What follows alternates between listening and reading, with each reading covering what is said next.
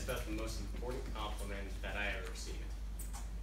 But to do this, you have to understand me. And more importantly, you have to understand how I grew up with a baby face. Yeah. So I gotta be fair, there are some actually really good things about having a baby face. For one, people's preconceptions of you are very positive. I'm supposed to be this nice, sweet, innocent kid, and that gets me out of so much trouble. You wouldn't believe it. I don't understand it, because statistically, I am no less likely to stab you than anyone else. But I'm not complaining.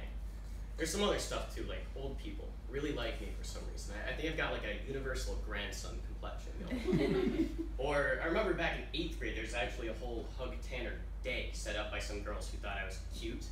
Cute is not a good thing when you have a baby face, first of all. But when you're an 8th grade boy and girls are literally lining to hug you up, you put those things behind you. I have to say, the one thing that still irritates me about having a baby face is that people aren't afraid to point it out. It surprises me because we live in a society where you don't really touch physical characteristics. People's height, their weight, how old they look. And yet when it comes to looking young, people swing. And this doesn't hurt, but it just irritates me because I can't fight it back. You know, 40-year-old Susan can walk up to me in Target with her 2 miserable kids in tow and say, "Wow, Tanner, how do you work here? You look like you're 12. And I can't say back, "Wow, Susan, how do you get here? You look like you can't fit in a driver's seat." Like, I'm the bad guy in that situation, you know? I will be honest, though. There was a time when comments like that hurt. And I hurt a lot.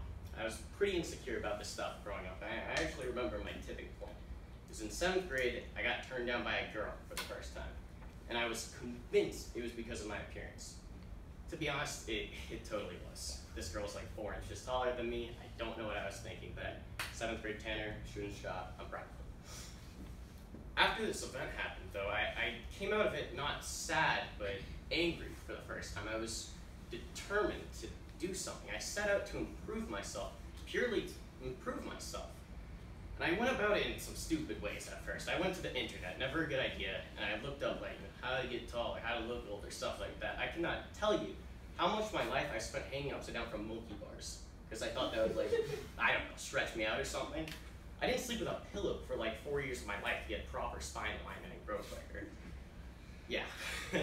But after I did the stupid stuff, I kind of started doing things that actually made a difference. I started wearing nicer clothes, things that fit me correctly. I adjusted my posture. I began speaking more maturely, and I started working out. And all these things added up to give me real, tangible confidence for the first time in my life. I think the final test came in the form of another girl. My friend was trying to set me up with this really pretty girl from another school. I'm ready to talk to her. I walk up, and before I can say anything, she looks at me and says, "Wow, you look like a fetus." A fetus? Holy shit! That is so mean! I cannot believe that. Younger me would have pissed himself right there and laid in the puddle crying. But the new me got his flirt on, slicked his hair back, and dated that girl for 4 months after she made that comment. I don't know how, I don't know why, but I am a little proud. Here's the thing though, even when you're high on confidence, doing everything right in life, there's still life itself that happens, and life will run a train on you. And that's what happened earlier that year to me. I kind of fell into a bit of a dark spot.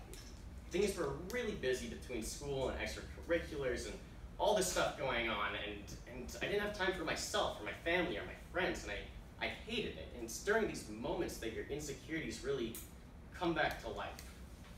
This is where the compliment comes in. I was also working my first job at this time, and my first job, I mean, I was bringing in carts at Target, so. But it was on this night that I got this compliment. It was a cold November night. I was working outside in a sleet storm, because snow wasn't bad enough for me, I guess. So I'm bringing in a big row of carts and absolutely hating every second of it. I'm miserable. And to top things off, my security manager comes over to me and says, "Hey, Tanner, got a question for you. To give you some context, this guy's job is to intimidate people from stealing from Target. So this guy is scary, ginormous, and I've never talked to him in my life." He continues, he says, "Tanner, are you in high school or are you in college?" And I'm stunned, because nobody's ever asked me that before. I'm asked that all the time now, but not then. And he continues, he says, "Tanner, I've seen the way that you work around here. I've seen the way that you treat people with respect.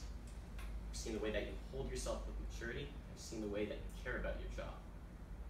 You don't see young people doing any of those things anymore. I promise you, if you keep this up, you will go far.